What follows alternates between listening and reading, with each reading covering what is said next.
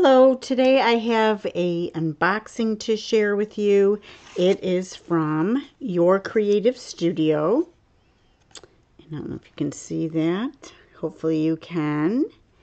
And it looks like it's a baking theme. So this is going to be a little bit of a challenge for me, but I did receive this box, and I have received a box in the past, and I've loved their stuff. So I will put the link to their website in the description box below. I have only undid the sides, so I thought I would unbox it for you guys. I like this paper, and I've used it in collage before to save as much as I can. It looks like these are some little cards, and it will be a little bit of a challenge for me to use some of these, but I think I have an idea for some personal recipe cards and some things that I am going to be creating with my niece. These stickers are really cute. What else? Looks like some washi. Oh, that's very cute.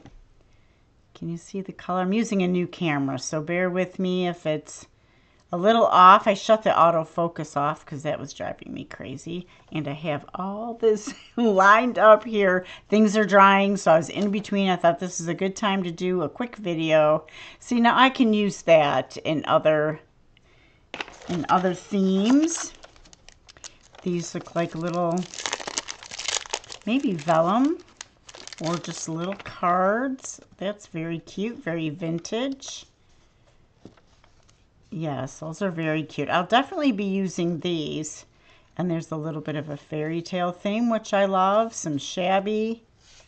I just like doing all kinds of different journals and different projects. It makes me happy to keep things, you know, changing. So that's real cute. Here is a wood stamp. I like these bags too, so I try to recycle as much as I can. Oh, that's just a little, I would think maybe a waiting staff hand with a little tray. So that's cute. And this has, oh, another little stamp. Oh, that's cute. So I think that would go really well with some recipe cards. I am changing up I made a recipe folder, which is just works for me. Ooh, little vintage things. Let's see. Oh, little pieces of collage paper. Definitely can use these in all kinds of backgrounds. So that's fun. I'm going to set that aside. Rub-on transfers. Oh, looks like a little bit more stickers. Some rolling pins.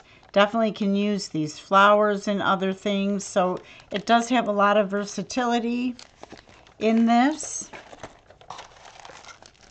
Oh, it looks like some tissue. I love stripes, so I will definitely use this in backgrounds as well for collage. Pine branch. This looks like it might be going with what I am working on currently. Oh yeah, little pieces of ephemera, little tickets, little botanical things. Definitely go with what I'm working on now. So that is so nice. So thank you to Your Creative Studio. And here are some stamps. What I believe I'll use these for is my recipe folder, but also share them with family and friends that will be doing the project with me. So those are really cute.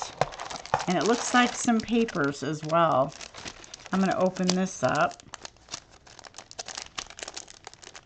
I try to use up things that maybe I'm not going to make a whole cooking journal, but I can make other projects for personal use and for gifts. And I think these are fun papers. Ooh, I really like that. Oh, it's a piece of vellum. That'll be fun to use. And even the packaging, I would take a piece out of this and maybe back some ephemera with that. These are very cute.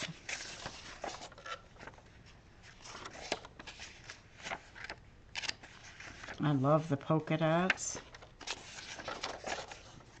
Very vintage looking papers. I think that just repeats. So lovely items, and again, I'll leave the link to their website in the description box below.